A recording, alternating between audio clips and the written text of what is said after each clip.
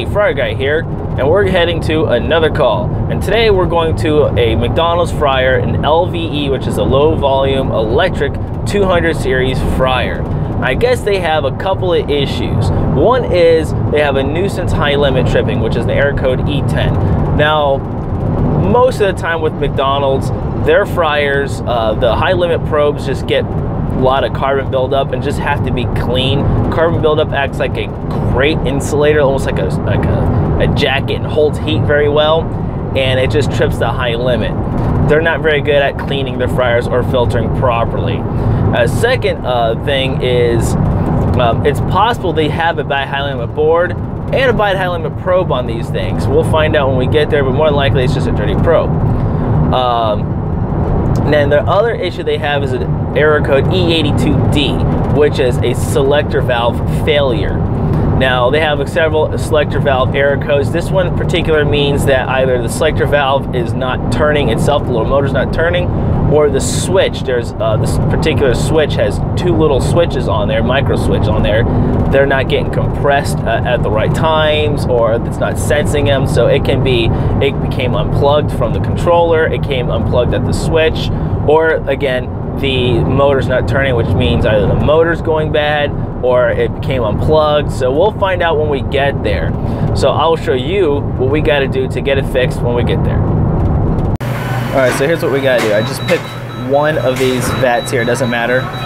Push into the hold the two middle buttons till you get to level 3 programming.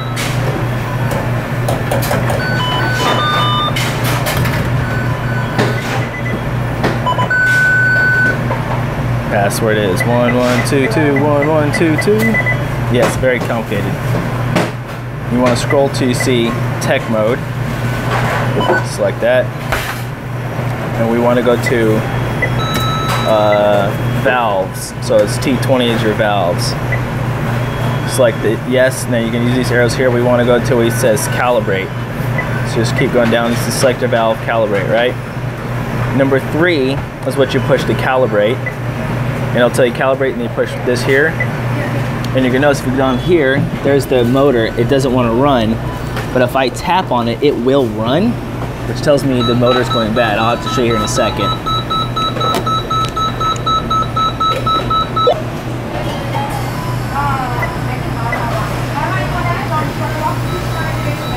I see, now it's starting to spin, so it's intermittently not doing anything. That tells us the motor is going bad. It means it's getting voltage, the connection's good, it's gonna need a motor. So that's why they're getting all their issues. So we gotta replace that motor back there. Let's also notice it's missing its cover.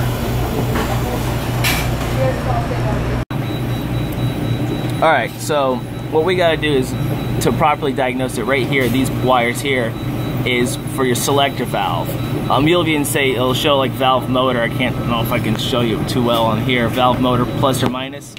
Those two things there, you check for voltage. If you're getting 24 volts out of this wire, and then the next one next to it, like this wire and this wire, you're getting 24 volts, you got voltage going to the motor, the board is fine. The issue now is going to be the selector motor. Alright, so I'm back here at this McDonald's. We're going to change out this selector valve motor. It may have this cover on. If it does, it's supposed to, loosen these screws up. It might be a bit of a fight, but once you loosen up, the thing will just come off. Alright, you want to disconnect this plug right here. Now there's going to be absolutely no power going to this motor now. You can go ahead and start taking the motor off. What you got to do is you got to get your Allen keys, and you're going to undo these 4. There should be 4. One here, and 2 in the back. Screws, and then this whole piece will come right off. Alright, the old one's off. Now, if these give you a problem coming off the old ones like these ones did, I had to take the screws off the back, disconnect them off the old motor here. Okay, disconnect it off the motor there, just reattach it there. It's no big deal. It's, an extra little step of getting it lined up, but it takes like an extra 30 seconds to do. So now I'm going to go ahead and put the new one on. Now I'll show you guys how we do that. Alright, so I got the new one right here. Sorry, I don't have the microphone, by the way. Actually, it's really simple. All you gotta do is just kind of get the chain on the sprocket there.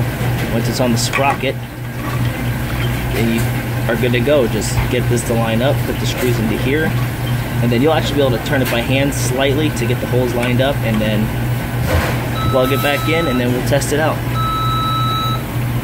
Oh, by the way, the Allen key that you need here, the Allen wrench, this is a 1/8 Allen wrench that you need to remove those screws. This is the only screws I never ever Loctite back in. They're just famous for stripping. In fact, Penny finally stopped Loctiting these on their new units because they were just causing so much problems. We had to cut them off, and big pain in the butt. Alright, now when you put this back on, focus there, make sure you leave a gap here, because when you go to put this cover back on, the screws got to go through that and up into there. So right now I'm going to give it a test to make sure the motor spins. Alright, remember we got to calibrate it, so you can push these buttons here. Just keep scrolling over till you see. Should be say valves. Oh, pumps and valves. There you go. Just keep going down. Selector valve failed. Press 3. So let's go and cut. We try. We do. Check it out. There we go. You can kind of hear it. I'm trying to see if I can see the motor. The motor is turning. Boom. And we are good to go. It's actually pretty good. It shouldn't be below 12. It shouldn't be above 18. So we are good. It should be below 12 and shouldn't be above 18. So that's really good. Alright, now we're testing it and it's working. Once the oil gets through the filter pan. Now on the other fryer, this is a split vat here. The other one was a full vat. This has a recovery fault error, and I guess both of them are getting high limit errors. So what we're gonna do is I'm gonna go ahead and correct this recovery fault first. I want to see what's going on real fast. So now let's change filter pad. Obviously I didn't do that. So what generally that means is this: if I push and hold the info, error log, we don't want to look at the error. So E10, by the way, when you see right, it tells us what's going on the right hand side. When you see L, it means the left hand side. So right side, left side. Now if I push info, recovery is 259, it should be at 1:40. So a little long. It could have been just not plugged in fully. It could be elements going bad.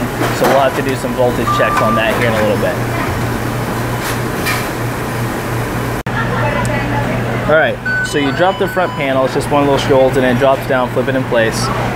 And right here is your contactors. Now, both these vats here share one power cord. One contactor here, that's for the vat number 1, which is this one here. And that contactor is for the power cord in vat number 2, which is what we're looking at right here. Alright, so those are your primary contactors, these are your heat contactors, right? So what you want to do is you want to check voltage coming in or through the contactor. Now I already checked voltage going across each leg from here to here. So what you want to do is you want to put one of your probes here from your meter, like your black one, and then you got your red one. You want to put one probe on one wire and then the other probe on the other wire there. And then you should get around 200, 2 to 210 volts. Then go from line 1 to line 3, so make sure you got 208 volts across. And then go to this contactor here and do the same thing on this side of the wires, checking voltage, sticking your probe in, let's say this hole here, and then another probe in the other hole, in this hole, the black one, red one, then black one, red one, and then black one, red one. Make sure we got 208 across all three. If you got 208 volts and you got voltage going through. I already did that. We have voltage going through. So next what I need to do is I need to do an amp draw test. So I'm going to take my amp meter and I'm going to clip it on and see what we got. Alright, so we got our meter on. Now what you're going to do is you want to check your amp draws. So you can kind of see the contactor here. I'm going to have to press in. Here's my little probe. What I'm going to do is I'm going to press on the little middle portion of the contactor that engages manually and just press it in and look for right there. Amp draws almost 18 amps.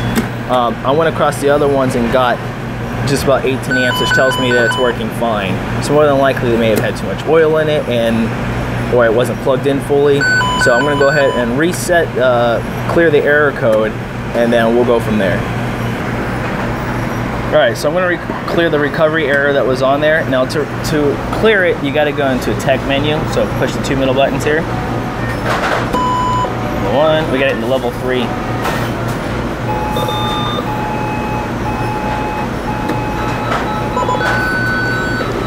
Now, password's 11221122. And we want to go to tech resets. So now recovery, we want to clear that. So we're going to go ahead and clear it. Now it's been cleared.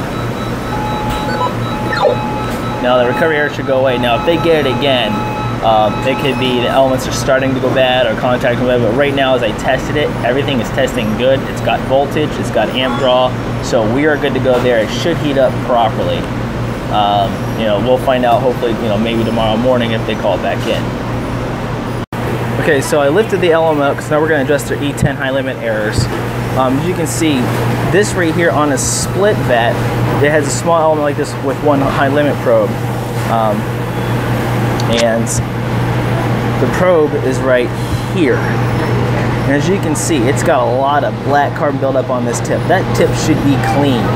That's probably going to eliminate a lot of the high limit problems. So we're going to go ahead and scrape and clean it off. You could just use like a flathead screwdriver and scrape a lot of stuff off. You're surprised how easy that stuff comes off. So we're going to do it to this one and this element here. You know, you just got to use a special tool to pick it up and hook it up. And then I'm going to go in and see if they've been filtering properly and everything like that, which doesn't look like they're doing terrible. So, all right, so I cleaned that probe. One thing I want to point out to you guys is this probe should not be separated from the element. It needs to be up against the element. That's how Henny Penny has it. That's how they work. So make sure it's clean. You see it's a lot cleaner up there. Down here, you know, if you want to clean it, go ahead. It's not going to hurt anything. I even tried removing some of the crud off the element itself, but really all it needs to be clean is the first inch of the tip of the probe. So that way it will read the oil temperature more accurately and not trip on them. So, and still got all that goop on there. Alright guys, well, like I said, I apologize for not having my microphone. I accidentally left it, but you saw now how to replace that selector valve, and I went ahead and I showed you guys how to actually test it instead of just by, you know, tapping on it. I wanted to show you guys the real honest to God way of doing it, you know, by checking those 2 wires. You'll see selector valve plus and minus. Putting 2 probes in there, you should be getting 24 volts AC, sorry, 24 volts AC. If you don't have that, then the problem's gonna be that board. If you do have it, the problem's gonna be that motor. I mean, it's also possible the connections were bad, but the connections were all good, so you can check those connections. Once I replaced that motor, it started right up. So right there, guys, we're good to go. Now on the second fryer that has the E10 error codes and the recovery error, the recovery error, I went ahead and checked voltage. We had proper voltage. I explained how to check voltage on that. It's kind of hard to do because I have to hold this, you know, camera here, so, and I need 2 hands for the probes. But I told you I checked voltage, and I showed you the amp draw, which we're getting amp draws. I even went ahead, just for giggles, compared it to the other vat that was working fine, and the amp draws were just fine. So more than likely had way too much oil in there, so it was slow to recover, or the plug wasn't plugged in all the way, which will cause that problem. So I went ahead, reset the faults on that, which I showed you how to do. And then for the E10 high limits, I showed you I lifted up the element, cleaned the high limit probe off, and error didn't happen anymore. So with that fryer is done. So hopefully this helped you guys out. If it has, go ahead and hit that like button. If you got any comments or suggestions, go ahead and leave that down below as well. Also, don't forget to hit that subscribe button and click the bell for more notifications, so that way you guys can get more good training videos. With that, guys, I'll see you later.